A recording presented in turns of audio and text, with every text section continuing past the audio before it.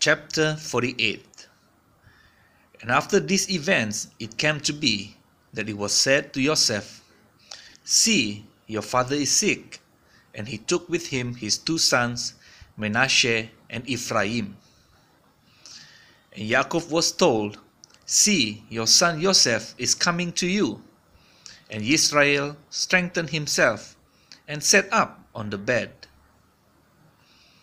And Jacob said to Joseph, El Shaddai appeared to me at Luz in the land of Canaan, and baraked me, and said to me, See, I am making you bear fruit, and shall increase you, and make of you an assembly of peoples, and give this land to your seed after you as an everlasting possession. And now your 2 sons, Ephraim and Manasseh, who were born to you in the land of Mizraim, before I came to you in Mizraim, are mine. As Reuben and Shimon, they are mine. Your offspring, whom you shall bring forth after them, are yours, and let them be called by the name of their brothers in their inheritance. And I, when I came from Padan, Rachel died beside me in the land of Canaan, on the way, when there was but a little distance to go to Ephrath. And I buried her there on the way to Ephrath, that is Bethlehem. And Israel saw Joseph's sons, and said, Who are these? And Joseph said to his father, They are my sons, whom Elohim has given me in this place. And he said, Please bring them to me, and let me barak them. And the eyes of Israel were dim with age, and he was unable to see. And he drew them near him, and he kissed them and embraced them. And Israel said to Joseph, I have not thought to see your face, but see, Elohim has also shown me your seed. So Joseph brought them from between his knees, and he bowed down with his face to the earth. And Joseph took them both, Ephraim with his right hand toward Israel's left hand, and Manasseh with his left hand toward Israel's right hand, and brought them near him.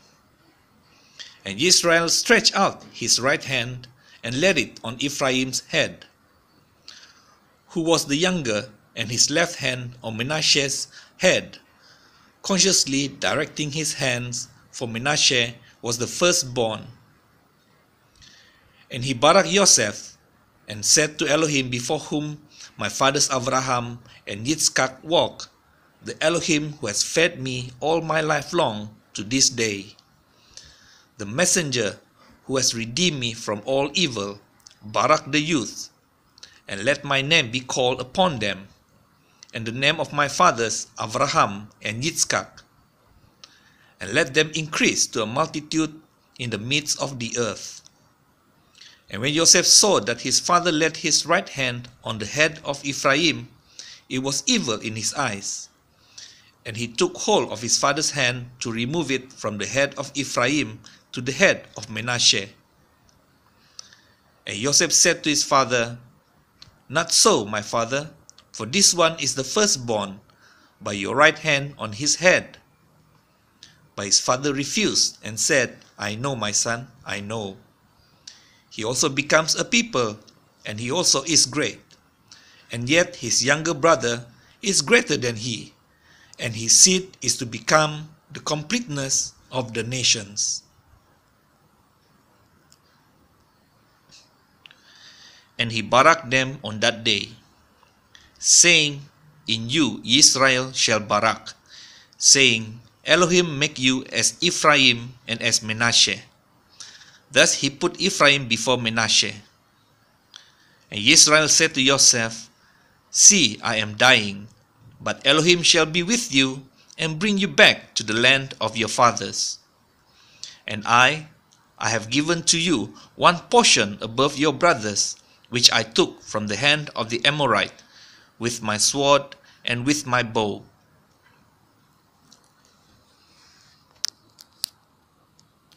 Chapter 49.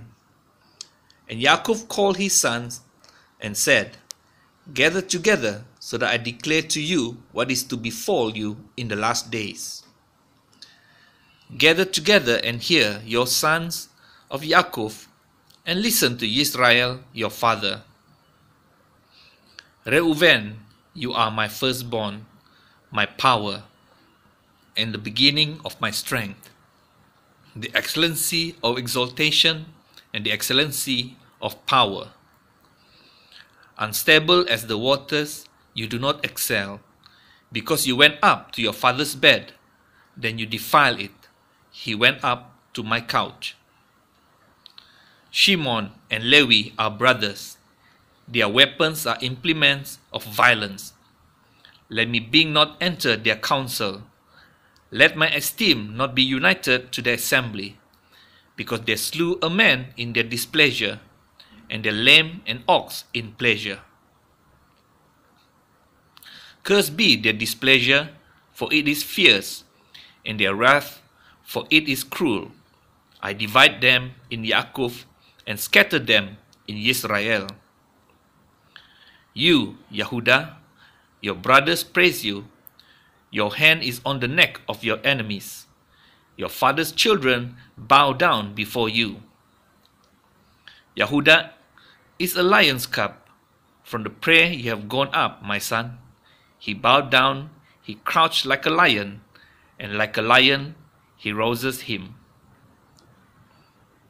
The scepter shall not turn aside from Yehuda, nor a lawgiver from between his feet, until Shiloh comes, and to him is the obedience of peoples.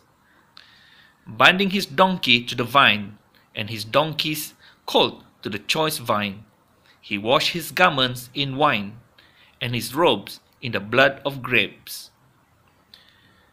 His eyes are darker than wine, and his teeth whiter than milk. Zebulun dwells at the seashore. He is a haven for ships, and his border is unto Sidon.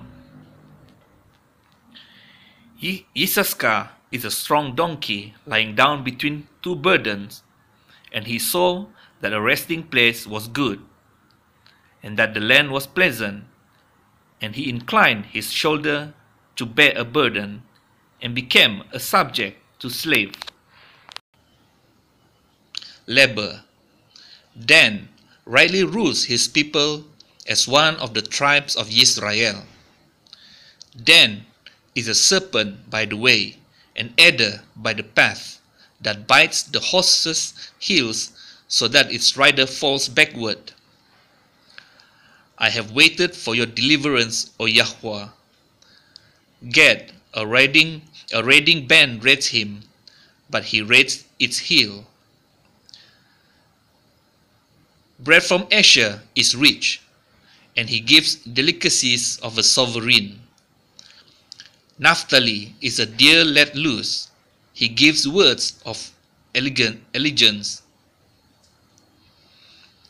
Joseph is an offshoot of a fruit-bearing tree, an offshoot of a fruit-bearing tree by a fountain. His branches run over a wall. And the archers have bitterly grieved him, shot at him, and hated him. But his bow remained in strength, and the arms of his hands were made strong by the hands of the mighty one of Yaakov. From there is the shepherd, the stone of Israel. From the El of your father who helps you, and by El Shaddai who barak you with Birakoth of the Shamayim above. Birakoth of the deep that lies beneath. Birakoth of the breast and of the womb. The Birakoth of your father have excelled the Birakoth of my ancestors, up to the limit of the everlasting hills. They are on the head of Joseph, and on the crown of the head of him who was separated from his brothers. Binyamin is a wolf that tears. In the morning he eats prey, and at night he divides the spoil. All these are the 12 tribes of Israel, and this is what their father spoke to them. And he baraked them, he baraked each one according to his own barakah. And he commanded them, and said to them, I am to be gathered to my people. Bury me with my fathers in the cave that is in the field of Ephron the Hittite, in the cave that is in the field of Machpelah, which is before Mamre, in the land of Canaan, which Abraham bought with the field of Ephron the Hittite as a possession for a burial site. There they buried Abraham and Sarah his wife. There they buried Yitzchak and Rivkah his wife. And there I buried Leah. The field purchased, and the cave which is in it, from the sons of Keth. And when Yaakov ended commanding his sons, he drew his feet up into the bed and breathed his last, and was gathered to his people. Chapter 50. And Joseph fell on his father's face, and wept over him, and kissed him. And Joseph commanded his servants, the physicians, to embalm his father. So the physicians embalmed Israel. And 40 days were completed for him, for so are completed the days of embalming. And the Mitzrites wept for him 70 days. And when the days of weeping for him were past, Joseph spoke to the household of Pharaoh, saying, If now I have found favor in your eyes, please speak in the hearing of Pharaoh, saying, My father made me swear, saying, See, I am dying. Bury me in my grave, which I dug for myself in the land of Canaan. And now, please let me go up and bury my father and return. And Pharaoh said, Go up and bury your father, as he made you swear. And Joseph went up to bury his father, and with him went up all the servants of Pharaoh, the elders of his house, and all the elders of the land of Mitzrayim. And all the house of Joseph, and his brothers, and his father's house. Only their little ones, and their flocks, and their herds, they left in the land of Goshen. And there went up with him both chariots and horsemen, and it was a very great company. And they came to the threshing floor of Atad, which is beyond the Jordan, and they lamented there with a great and very heavy lamentation. And he observed 7 days of mourning for his father. And when the inhabitants of the land, the Canaanites, saw the mourning at the threshing floor of Atad, they said, This is a grievous mourning for the Mitzrites. That is why its name was called Avel Mitzrayim, which is beyond the Jordan. And his sons did to him as he had commanded them. For his sons brought him to the land of Canaan, and buried him in the cave of the field of Machpelah before Mamre, which Abraham bought with the field from Ephron the Hittite as property for a burial site. And after he had buried his father, Joseph returned to Mitzrayim, he and his brothers and all who went up with him to bury his father. And when Joseph's brothers saw that their father was dead, they said, What if Joseph hates us and pays us back all the evil which we did to him? And they sent word to Joseph, saying, Before your father died, he commanded, saying, This is what you are to say to Joseph. I beg you, please forgive the transgression of your brothers and their sin, for they did evil to you. And now, please forgive the transgression of the servants of the Elohim of your father. And Joseph wept when they spoke to him. And his brothers also went and fell down before his face, and they said, See, we are your servants. And Joseph said to them, Do not fear, for am I in the place of Elohim? And you intended evil against me, but Elohim intended it for good, in order to do it as it is this day, to keep a great many people alive. And now do not fear, I provide for you and your little ones. So he comforted them and spoke kindly to them. And Joseph dwelt in Mitzrayim, he and his father's household, and Joseph lived 110 years. And Joseph saw Ephraim's children to the third generation. The children of Machir, son of Manasseh, were also brought up on Joseph's knees. And Joseph said to his brothers, I am dying, but Elohim shall certainly visit you and bring you out of this land to the land of which he swore to Abraham, to Yitzchak, and to Yaakov. And Joseph made the children of Israel swear, saying, Elohim shall certainly visit you, and you shall bring up my bones from here. And Joseph died, being 110 years old. And they embalmed him, and he was placed in a coffin in Mitzrayim.